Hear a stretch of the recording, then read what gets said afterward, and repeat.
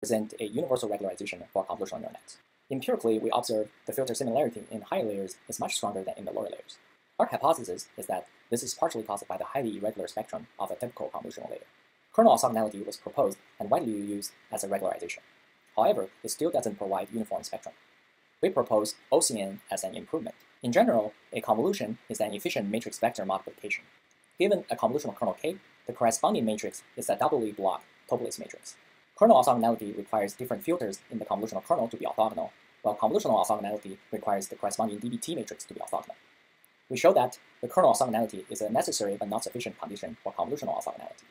Since most of the convolutional kernel has a very small spatial size, we provide an efficient algorithm to implement this regularization, which only introduces 9% training time overhead. The proposed regularization provides universal improvement across many different applications. For more information, please visit our poster and try our code from the GitHub. Thanks for your attention and interest.